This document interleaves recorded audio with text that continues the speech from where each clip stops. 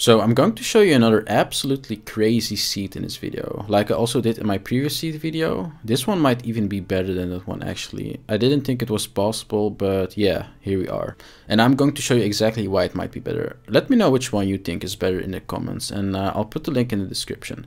So yeah, let's get right into it. The code for this seed is the following. It will show up on the screen right now, and I will also put it in the description, of course. So just fill in the seed when you're making a new world, and you will also spawn in this world. For this seed, I want to give a shout out to IBJustJr on Twitter. Check him out, and yeah, amazing job finding this seed. So let me just immediately show you what we're working here with. Here's the map. And this is your starter island. It's huge, it's massive. Not only does it have every single biome, but every biome consists out of huge land masses on your starter continent. And your starter continent is also continuous from here all the way to here. So when you take a look at the biomes, we can see that there's a lot of Black Forest in all directions. And this is also close to where you spawn. And the same thing applies for mountains. The mountains are spread out nicely, and there's a good number of mountains on your starter continent. There's also swamp everywhere. And unlike in my video about the best seed in the world, your main continent has a lot of plains as well. And this might be the reason why this seed is actually better than that one. The fact that you have these enormous masses of plains on your starter island is incredible. But it's also safe enough because they are not too close to your spawn location actually.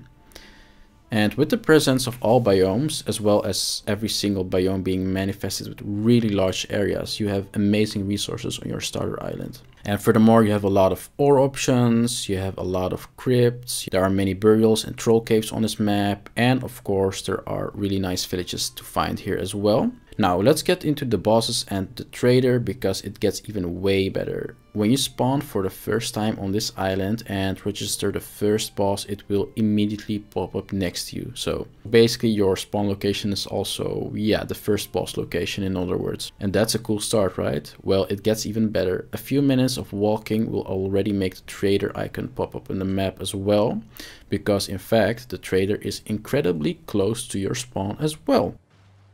When you successfully register every boss, your map will ultimately look like this. They are all extremely close to your spawn, and they are all on your starter island. So here are the bosses again, 1, 2, and then 3, 4, 5. And in this regards, the seed is kind of similar as with the other crazy seed I covered, except for the fact that the 5th boss is on your starter island as well this time. So if you hate boats or the sailing system in the game for whatever reason, you don't even have to build one to get to the final boss. It's really convenient. And that's pretty much it. This seed is incredible. It's really convenient because yeah, it just has everything you can possibly want on your main island, and therefore it's, in my opinion, another perfect seed. Let me know what your thoughts are in the comments, and if you think that the seed is better than the other seed I covered. Also, like and subscribe if you enjoyed watching this video, and yeah, I'll see you guys next time. Bye. And yeah, don't forget to subscribe.